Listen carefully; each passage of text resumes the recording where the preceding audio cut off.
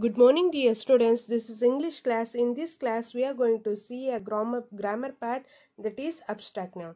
In kinds of noun, we have learnt common noun, proper noun, and collective noun also. Now, in this class, we are going to see abstract noun. What is abstract noun? We'll see it. Okay, children? Shall we start it now? Okay. Concentrate, children. Abstract noun. What is abstract noun? We'll see it, children, now.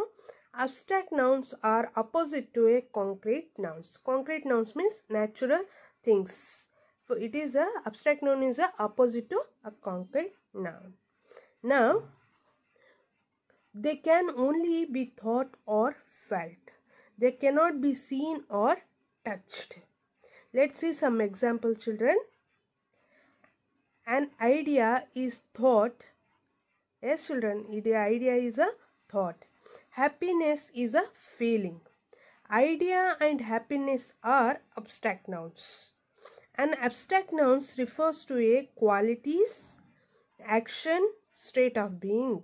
Yes, it is depending on qualities, a person quality, action, what action is going on, and state of being, how is that person. It is of being, how that people or person he is.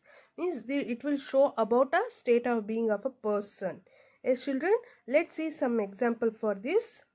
Kindness is a quality. Yes, kindness is a quality. It shows a quality. Next, laughter is an action. See, action is going on. For this also, we'll call it as abstract noun.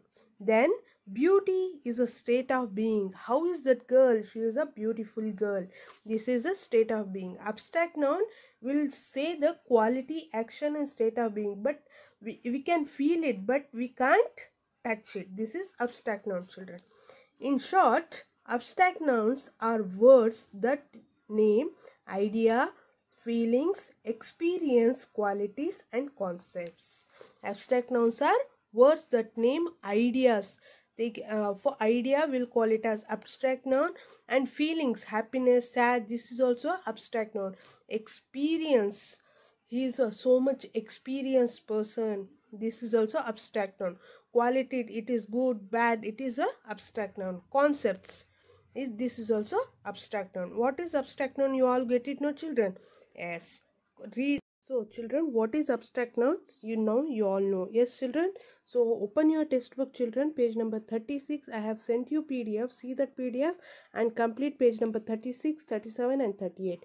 In page number 38, here coloring it is there. Color the pictures of Hanuman. You have to color it, children. Okay. See the PDF file and write down, children.